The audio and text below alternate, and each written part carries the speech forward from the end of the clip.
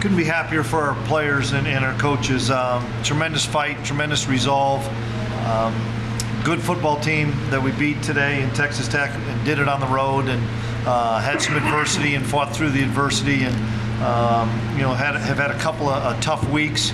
But I also told the guys that we're getting better, we're growing, guys are believing, we're heading in the right direction, and this was a big win for the program, so that the guys know that the direction we're heading is the right way, and I couldn't be happier for our seniors to rally the troops this week. And we played a lot of guys, and we were beat up out there, and we played a lot of guys, and guys stepped up and made plays, and we just had to finish. We kept talking about finishing and believing, and we did that, and happy for the win. What kind of lift did Josh Youngblood give you on that return? Big play, and some great blocks, and he followed the blocks. But, the special teams part, I thought we won each phase, even if it were by a little bit. I thought we won each phase, and that was a big play to get us a quick score.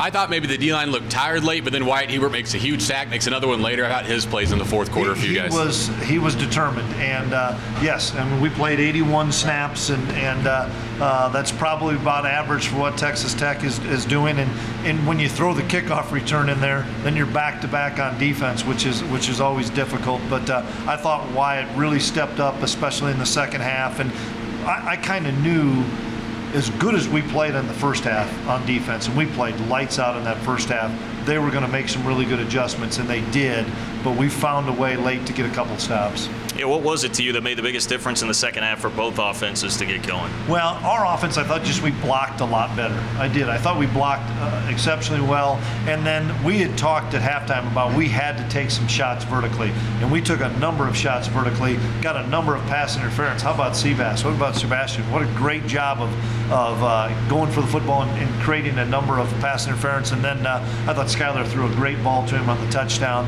And then you just got to give Texas Tech credit. We threw everything at them in the first half, and I thought we did a phenomenal job. But they're a good offense, and that's what a tempo offense does. They make adjustments. But I was still really pleased. Obviously, the last touchdown that they make, we were out of position. We didn't blow the coverage. We were just out of position. But that was probably the only time all day that I thought we were out of position. And against that offense, that's pretty good. On your last possession on that 3rd and 11 deep, what did you see on Skylar Thompson's scramble for a first down? Well, I think it was more designed to run a QB draw because they were playing some two-man against us, trying to take away Dalton, and so they weren't having eyes to the football. And I thought Skylar did a great job of letting it clear and then making a guy miss to get a first down. And that's something that was really big for us with 4 minutes left or whatever it was, and they're kicking from the 50, and they kick off deep and say, okay, we're going to get a stop.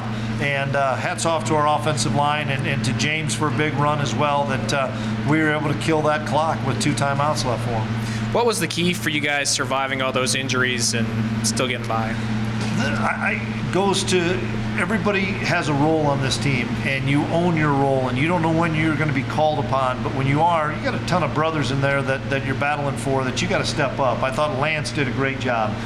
We were going to play him this week. He's been really doing a good job at practice. We were going to play him no matter what. Then all of a sudden Walt goes down early in the game, and Lance is playing basically the whole game with D-Pat, and so did a great job there. Then we lose Malik, and now Sebastian's getting a chance to come in and make some plays, and so it's just the next man up, and we're beat up. There's no doubt about that, but so is everybody else, and nobody's going to feel sorry for you. So the next guy's got to be ready to play.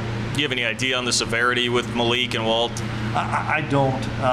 Hopefully we'll know early in the week. I was also going to ask too, the flag that Josh got on after the kickoff return, what was it specifically that he got flagged for? I think it was unsportsmanlike, and I didn't see it. The guys in the box were telling me he can't do that. He knows that. I know he's an excitable guy. He's 18 years old. This is his second kickoff return in the Big 12. I want him to be excited. I want him to have some juice, but whatever he did, we've got to clean up. But we like Josh Youngblood back there returning kicks. On the late interception from Skylar, is that a play where you think a deep shot's like a punt if it gets picked off, or is that a mistake that maybe he made you didn't want him to throw? No, I didn't mind that because we tried to throw the underneath route and they took Phillip away. And so then he took a shot on a third and what was it, 5 or 6. And so, no, I was okay there because, you know, you're trying to make a play. Plus, think of it from the kids' perspective. We threw it deep 6-7 times and they just mug us and they're calling pass interference penalties. So let's take a shot. Is this the kind of game that can really launch you guys? I mean, you guys win ugly. You show your moxie today, and do you think we won survive. ugly today? Do you think we won ugly today? We only got 1 game left. How much is this going to catapult us? We got 1 game left. We found a way. But you're right. I mean, Scott, it's probably never going to be just perfect for us because we're learning our systems and we're beat up and those other things. I was so excited because the guys are believing that we're getting better. And I know, and I told the guys, does it show up every Saturday on the scoreboard? No.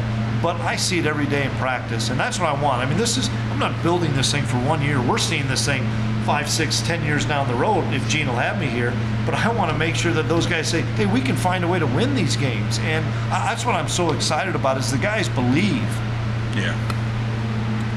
Another pick for Daquan where he got great depth, where he started pretty close line of scrimmage and made an interception. How good has he gotten at that part of his game? He's gotten so much better at zone coverage, and Coach Hayes has done a really good job of emphasizing that. And to go along with that, Denzel Goolsby came up big time with his interception after they ran the fake punt, and they went right to work. And Denzel did what we asked him to do, be a great center fielder back there and make a big time play.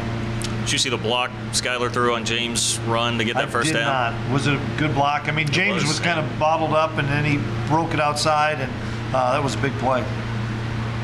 Anything else? I know it didn't end up mattering because Denzel intercepted the next pass, but what did go wrong on that fake punt that they ran? We talk all the time about covering those guys all the way down until they get within 15 yards of Phillip or whomever, and we had a lapse. I'm sorry to call him for about 15 yards and not for about 30 yards. It was something that we've talked about and something we got to make sure that doesn't happen again. But it's a good play by them. We kind of fell asleep, to be honest with you. Sorry to call the win ugly, but this is You're okay. It still counts, doesn't it? This is kind of the version of Big 12 after dark here. Things just got kind of crazy. What has the Big 12 season been like for this team and for you as a whole the first time through? It's a great learning experience for me. The venues being tough. This was the band never would stop playing today when we would have the ball. I mean, it was really difficult for us to get some plays off, but the venues are tough. The athleticism is exceptionally well, but you just got to keep fighting. You're always in games, and that's the thing I'm so proud of is the guys keep fighting in every game, and obviously as a staff we're going to learn a lot as we go back at the end of the season and see all the opponents and the commonalities between the teams. Anything else? Good. All right, thanks. Appreciate it, guys. Thanks.